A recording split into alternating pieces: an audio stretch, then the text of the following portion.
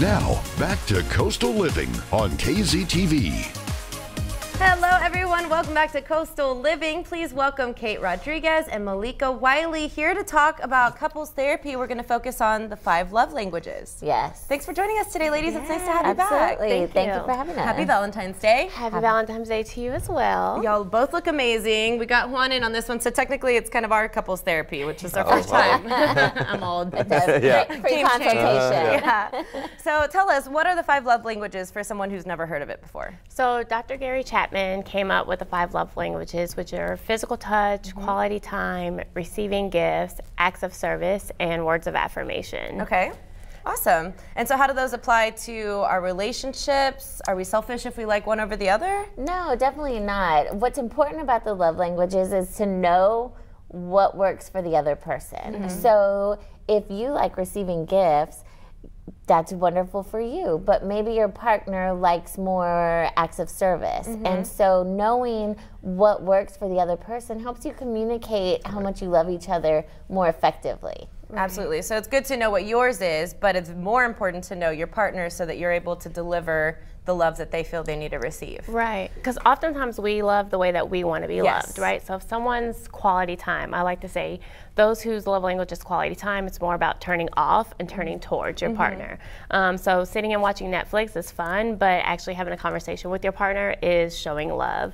Where another partner receiving gifts, it doesn't have to be a bad thing. Sometimes people are like, oh, receiving gifts.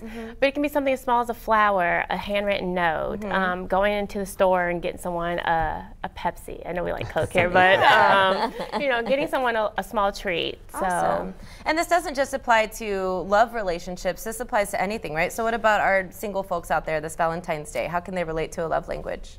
Oh, still knowing what it is that the best way to love yourself.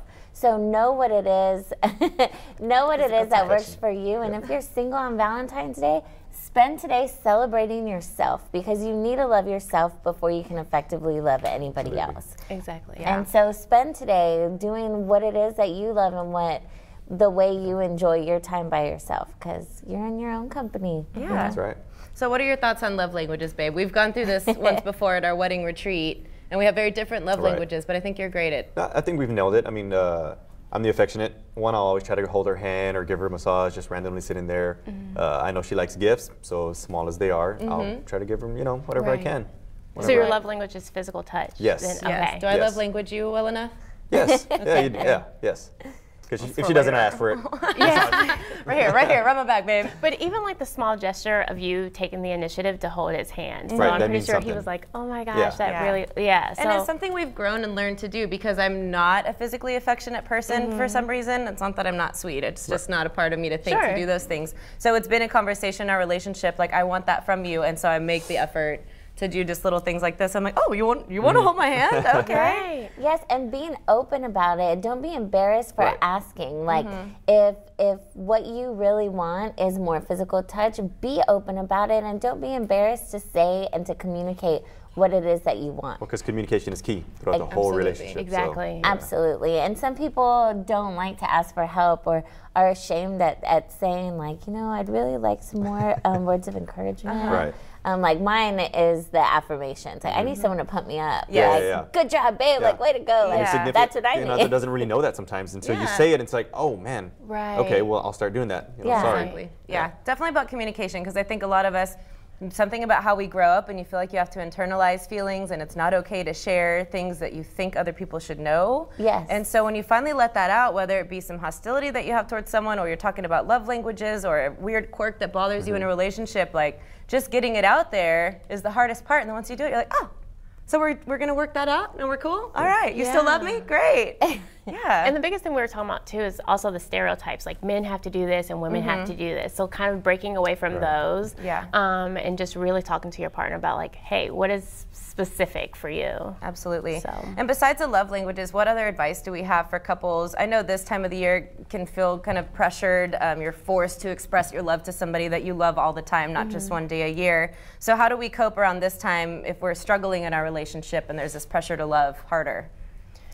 I guess I would say managing expectations, one.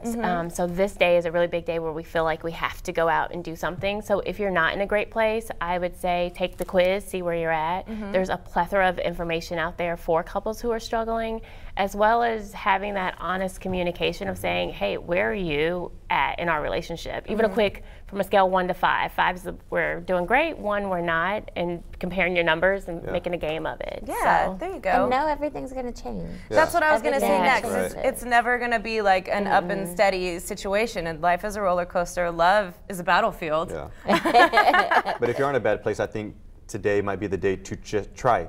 Really try, at it again, see if anything sparks up, and if it doesn't, okay, well. And you don't have to do the stereotypical, the flowers and candy if that's not what you're feeling. And I like the way Malika said it, like turn off and turn towards. And during those highs and lows in relationships, what advice do we have for our viewers? Because I think some of us kind of expect it, and especially when you're looking at everyone's highlight reel and everyone's so happy all the time, and why aren't we like that? What advice do we have for those people that are constantly going through those struggles?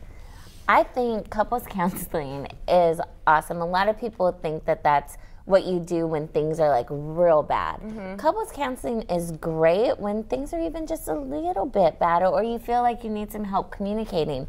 Because with couples counseling, you have a different person there to listen that doesn't know anybody, that has to do with you, that somebody that's on the outside that can, we don't sit there and give you advice. We kind of help mediate and help y'all learn tools to communicate. and So connect at that deeper level, right? Yeah. Sure. And some of us just, you don't think that way, so it takes a third party to sort of open that door for you and let you see things in a different perspective. Right. Yeah, we're actually about to start doing classes too for big groups of couples because everybody needs help. Okay, let us know when that happens because I think that's a really great idea. And we'll go back to the love languages. Let's go over that again. Words of affirmation, quality time, acts of service, receiving gifts, and physical touch. And when we did our wedding retreat, our marriage retreat, they had us put those in order of importance. So that might be a fun thing to do tonight with your partner. If you're out on your date, it's a fun conversation starter. Let's talk about love languages. And you can each kind of, like you said, play a little game and put them in order and then talk about it, and that'll take up the whole night, I promise. Yeah, definitely. And there's so many resources out there. Awesome. We want to know when you start that group couples therapy because I think that would be really fun for everyone. Thank you for joining us today, ladies. Absolutely. Okay, guys, coming up on Coastal Living, it's a Coastal Living fishing line. Couples fishing trips when we return.